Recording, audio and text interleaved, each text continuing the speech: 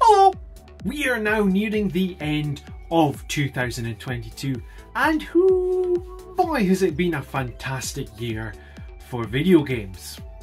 And like everyone else on YouTube, it's time to count down the best games of 2022.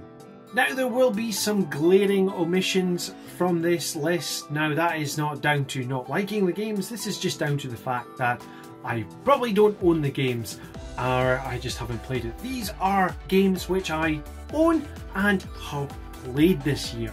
So without further ado, these are my top 5 games of 2022. Let's get going! Let's begin!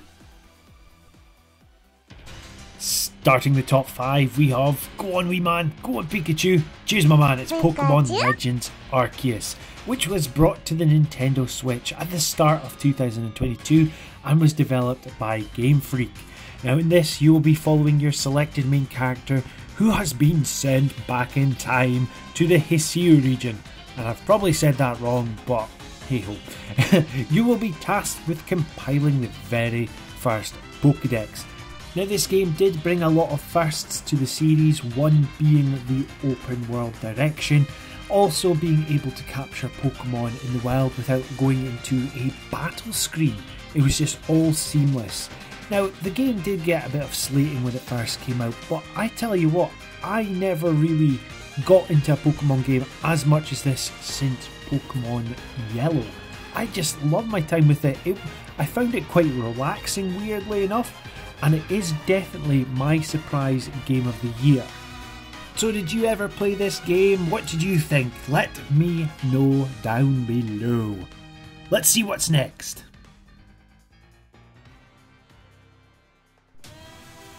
And in at number 4 we have The Legend of Heroes Trails from Zero, which finally got a Western release in 2022. Now in this we will be following Lloyd Bannings and the SSS as they protect the citizens in Crossbell in this fantastic JRPG from the JRPG masters themselves, Falcom. Now I have actually released a video on why you should play this game, but I actually love this game. I am a big Trails fan and I started off my Trails journey with Cold Steel, so I'm kind of working my way back with these games, and I tell you what, the Crossbell arc is just unbelievably good. So if you've never played a Trails game, this would be a great starting point for you. But if you're going to delve into this game, or if you've already played it, let me know down below about what your thoughts were. What's going to be next?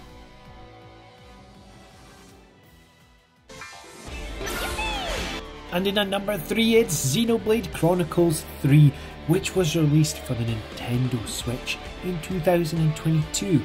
Now in this we will be following Noah and Mia with their companions in this story-driven JRPG about defying fate from Monolith Soft. Now Xenoblade Chronicles 3 is the last game in the Xenoblade Chronicles trilogy, and it brings in a lot of aspects of the first game and the second game and ties off things quite nicely. Now this was set to be on the path of my game of the year. However, as much as I enjoyed Xenoblade Chronicles 3, I still enjoyed Xenoblade Chronicles 2 more.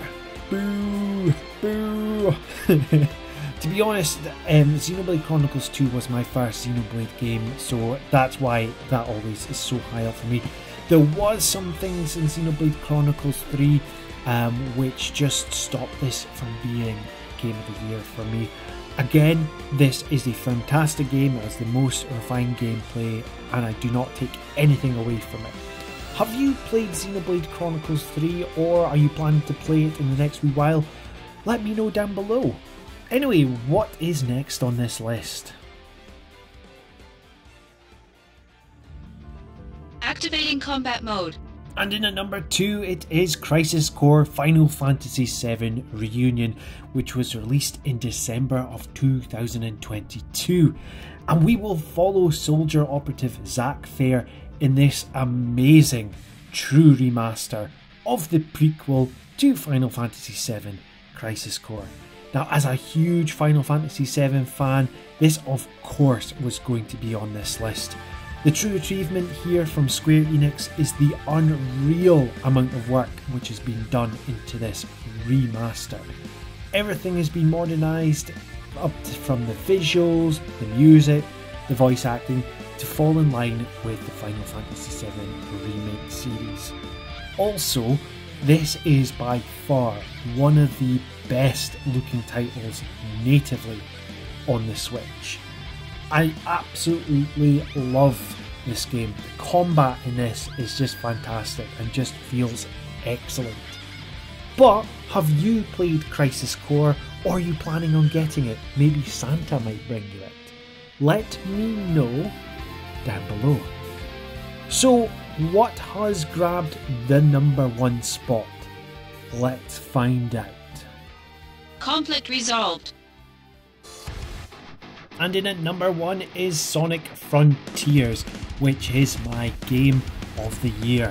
Now in this we will follow Sonic the Hedgehog as he explores the Starfall Islands in search of a way to save his friends whilst fighting the colossal sized enemies known as the Titans in this open zone adventure from Sonic Team. Sonic Team have finally cracked the 3D Sonic formula, and it is an utter joy as a Sonic fan to play Sonic Frontiers. From design, gameplay mechanics, down to a more mature story, this game has everything for me as a Sonic fan. Also, did I mention the Titan boss battles? What an utter spectacular feeling it was first taking on the Titans. We're also living in a world where Sonic Frontiers has produced one of the best soundtracks of the year, and the song Undefeatable, which features the singer from Sleeping with Sirens, was just unreal, and I listen to that song all the time now. I played this game on the Switch, and I would highly recommend anyone to play it on the Switch as well. It ran very smoothly and I never came across any bugs in the game. So there we have it, there are my top 5 games of the year. I would love to know what your top 5 are. Let me know down below.